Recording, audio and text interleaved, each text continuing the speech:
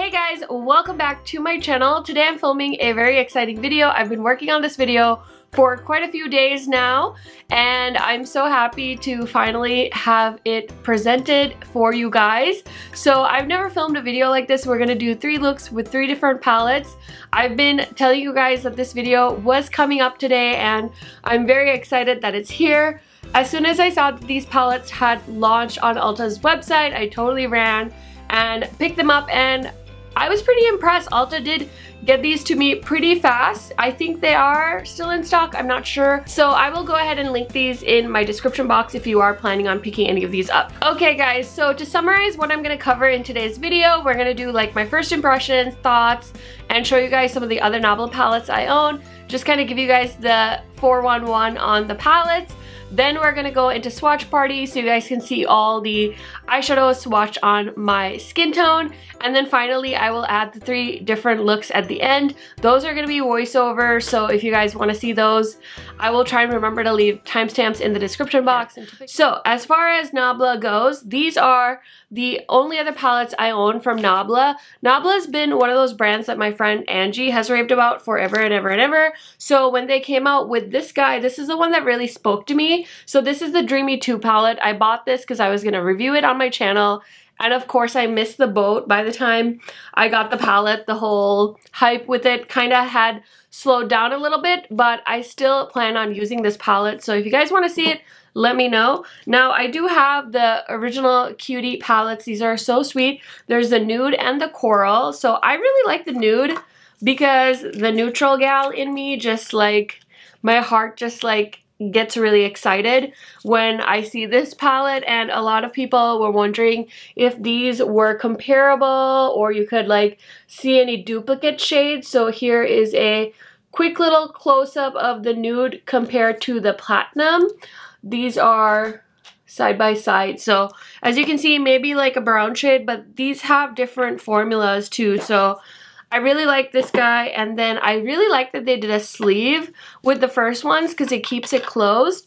And then Ulta had a heck of a time shipping these palettes to me. This particular one, they shipped me 2, came broken both times, this one shade here. And to be honest, I haven't really used this one a whole lot. Now, the coral one, I think a lot of people were kind of comparing it to the new Metropolitan. So here they are side by side. I mean, that coral shade does seem to be pretty close, but you know, probably don't need to buy both. Unlike me. But yeah, those are the palettes I own from NABLA originally. So you guys saw the Metropolitan, the Platinum, and then this is the one I have on my eyes today. This one is called Wild Berry, and I think this one is my favorite. I've only used these palettes once each, so take it all in with a grain of salt, but I just thought that you guys would appreciate my opinion on these palettes. So let's start with the one I used first, which was the Platinum. Now this is the one I thought I was gonna like the least, just because I'm not really huge on silver eyeshadows, even in general. If you guys have been watching me for some time, you would notice I don't really wear like silver jewelry. I'm definitely more of a gold jewelry kind of gal, and it's the same with eyeshadows. I prefer my eyeshadows to be warm toned. I just think it's the most flattering on my skin. So when I had this palette on in my Instagram stories, I was really surprised. I got a lot of positive comments from you guys. You thought this palette was really beautiful, and I'll show you guys the eye look here soon. But yeah, this one, color story wise, was my least favorite, and I feel like this is the one I'll reach for the least, but I'm happy to have something like this in my collection. And as far as like you guys in the comments, I have seen so many people requesting cool tone palettes. Like, that's all people seem to want from makeup companies these days, is cool tone palettes. And people get so disappointed when they see another warm tone palette come out. So if you are a cool tone junkie or you're on the hunt for cool tones, I feel like the Platinum palette is gonna be your best bet. Now, the next palette I tried was this guy. This is the Metropolitan. And again, with this one, I did a halo eye, and you guys really like that look as well. I really enjoyed this shade. Nothing personal, but it definitely, on me, it felt very much like a pigment. I feel like to get it to really perform, you really need to pack it, and it didn't do as well as I wanted it to when I tried to blend it. So I feel like it would look prettier if it was more bang. Like, I thought this was gonna be more of a neon, but it's more of a pink coral shade, so just keep that in mind. I also had a little bit of a struggle with the shade Anomaly. I was hoping for it to kind of glide on my eyes, and it's a very crumbly, shimmery formula, so I feel like for a gold shade, you know, gold shades are a dime a dozen in a palette, so if I'm gonna love something, it really has to be exceptional, and this gold really wasn't that exceptional to me. So in my personal opinion, this one is actually my least favorite as far as performance goes. So I will definitely try and use these more before I rank them in my ranking video, but that's just like my first impression, least favorite palette of the three. And then finally, my favorite, this is like save the best for last, and I think this is the one a lot of people were interested in. So this is Wild Berry, and it has this beautiful duochrome called Alchemy 2.0, and that is the shade on my lid today. So this look is a cut crease, and I will show you guys at the end. I try to do the best I can with my makeup, but let me know your opinions on the cut crease later. These three matte shades, I wore all three in the crease, so I have Botanica Juice, Venom, and Blackberry all throughout my crease. I feel like this shade, I was expecting more of a standout with this, but Venom really took over as the main shade in the crease, which I'm not really mad about. I really like the shade Venom. So the only shade in here that I didn't use was Incense, which is like an orange shimmer right there. So yeah, that is kind of my first impressions, quick words on these palettes. I like these palettes. I don't know that I necessarily love all three of them equally. I think if I could go back and pick just one, I'd probably pick the Wild Berry palette and skip on the other two. Of course, you know, I like to review makeup, so I wanted to grab all three just so I could compare and contrast all three of them. So that's kind of my word on it. I like the price point. I like that it is 24 bucks, so it's not going to completely break the bank, and this packaging is really cute as well. I like that they chose like different packaging for them. And then on the back too, I just want to say it is an 18-month shelf life. They've got the cruelty-free bunny on there, and it says it's 100% vegan. There's also a credit for the artist on the palettes, and it says it's an eyeshadow and pressed pigment palette made in Italy, and total net weight is 7.5 grams or 0.26 ounces of product. So, okay, so I'm looking at the platinum. The platinum one says different. So the net weight in the platinum is 7.7 grams. And then on the Wild Berry, it's 8 grams. So I didn't realize that there is a slight difference in the contents of each of these palettes. But that's kind of the skinny on those. Really quick first impression. If you guys have any questions on the palettes, if I missed anything, definitely let me know down in the comments, and I'd be happy to answer you guys' questions. Now let's move on to swatches. Okay guys, I zoomed you in real close for swatches, so let's go ahead and swatch my favorite one first. This is Wild Berry. Now I haven't used this first shade, so I'm curious to see what that's gonna be like. Oh, and I didn't use Bucolic Babe.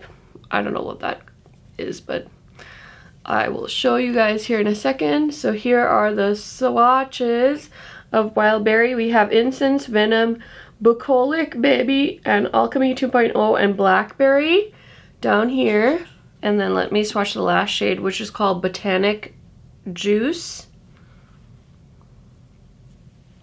So there's all 6 shades of the NABLA Wild Berry palette. There's 2 duochrome shades, and then 3 mattes, and then the top shade is like a shimmery, satiny, matte kind of shade. So that is palette number 1. Okay, so next I'm gonna swatch the Platinum palette. And this one has 2 mattes and the rest are shimmers. So this is a very metallic palette. This kind of reminds me of that Jouer Skinny Dip palette. I never got that palette, but it's got a bunch of like shimmers, warm and cool tone, and this kind of gives me that vibe. If you guys have that palette, let me know what you guys think. So here are the 6 shades from the Platinum palette. We have Tenebra, Gem System, Rich Darlings, Priceless, Luxuriance, and Aristocracy. And let me show you guys again. So here is palette number 2, I guess. I don't know. These don't really have numbers. I don't know why I'm saying numbers. So this is the Platinum palette. And last but certainly not least, we're going to swatch the Metropolitan palette. And this one seems like it also has 2 mattes and 4 shimmers. So there's the first shade. There's Alaska. Sorry, I think Alaska is basically a white shimmer, but I have pink shadow left over, so I think it's pulling that. Look at that gold. Oh my god, it's swatched like butter. I think that's definitely a shadow you want to use with your fingers. It performed a lot better once I used my finger because I was trying to use it with a brush. So you guys will see it in the eye look, and it did not like that as much as it did when I pressed it in with my fingers. Here are the swatches from the Metropolitan palette. Did you guys get a nice close look at these? And hopefully that'll kind of give you guys an idea of what you can expect from these palettes. Okay guys, so that is everything for the swatch portion of this video. I hope you enjoyed the swatches. Now let's get into how I created 3 different looks with these 3 different palettes. And you guys, these are going to be voiceover, so I hope you enjoy them. Okay guys, so we're going to start off with the Platinum palette, and I'm going to dip into the shade Aristocracy, which is a nice chocolatey brown transition shade, and I'm gonna go ahead and blend that all over my crease. Next, I'm gonna go into the shade Tenebra. I think I'm saying that right. It's the darker cool tone brown in the palette, and we're gonna stick that in the outer corner and then blend it towards the inner corner of my crease. So I'm keeping this eye look pretty simple. I am trying to decide which shimmer shade I want to use on my lids, so I'm going to go in to the shade Gem System, which is like a taupey, dark silvery gray shade that I'm going to put in the outer half of my lid. And then I'm going to pull in the shade Luxuriance, which is a very bright silver shade. I typically stay away from silvery shadows. I'm not a fan of wearing them on my lids, but for the sake of this eye look, I went ahead and popped that on the first half of my lid. Okay guys, so here is the final look. I did add a very dramatic wing liner to my lids just to glam the whole look up. And then as far as all my face makeup, I will remember to link it in the description box. Okay guys, for look number 2, we are using the Metropolitan palette. And I started filming this eyeshadow look and realized that my camera wasn't on, so I had to wipe off the look on one eye just to recreate it for you guys. So we're going into the shade Nothing Personal, which is a hot corally pink shade. This is beautiful, and I blended this all over my crease. With this palette, I am creating a halo look, which, let me tell you, I don't do very often, and I thought it would be fun to do a variety of different looks with these 3 palettes, so here we go. Next, to create the halo eye, I'm adding the shade Lord in the inner corner as well as the outer corner, and I'm using a smaller detail brush to blend that in to my crease. Okay, so for the final step, I added the shade Anomaly, and I put that on the middle portion of my lid. Now this is a very beautiful buttery shadow, but when I tried to put it on with the brush, it definitely did cause a bunch of fallout. So I decided to try and wet the brush. That didn't really do too much either. The best way to apply this particular formula, I think, was with my finger. As you can see at the end, I did tap it on with my finger, and then the gold shade really stood out. So here is the final look with the Metropolitan palette. I did my whole face as per usual, and then on my lips is Faded Clementine by Cosmetics.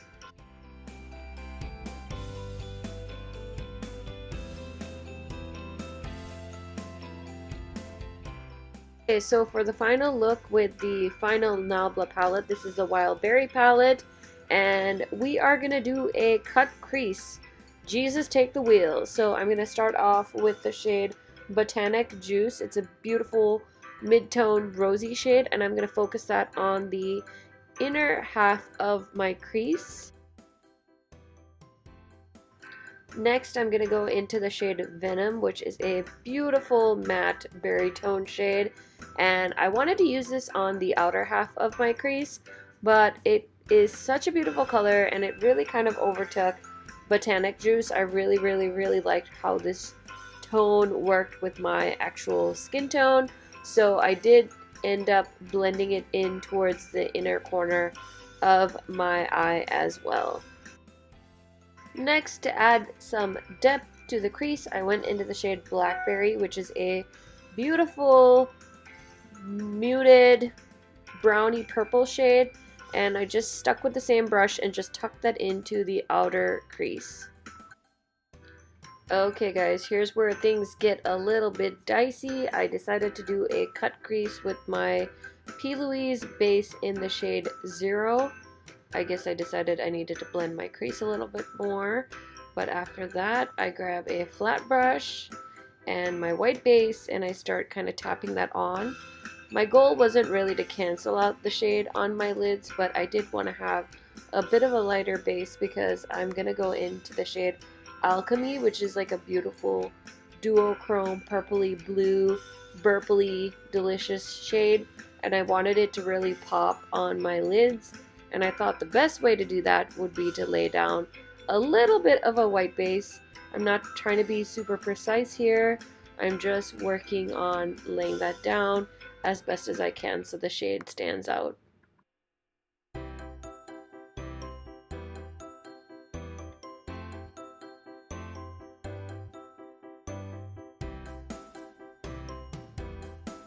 Okay guys, so that is everything for this video. I hope you guys enjoyed this format. Let me know your feedback down in my comment section. Really helps me out. I've never done a video like this, so I would love to know what you guys think, because usually I feature one palette per video, so would love to know what you guys think. Thank you guys so much for 5K, and I will go ahead and link more eyeshadow palette videos here at the end so you guys can keep watching me, and I will see you tomorrow for a new Will I Buy video. Thanks guys. Bye!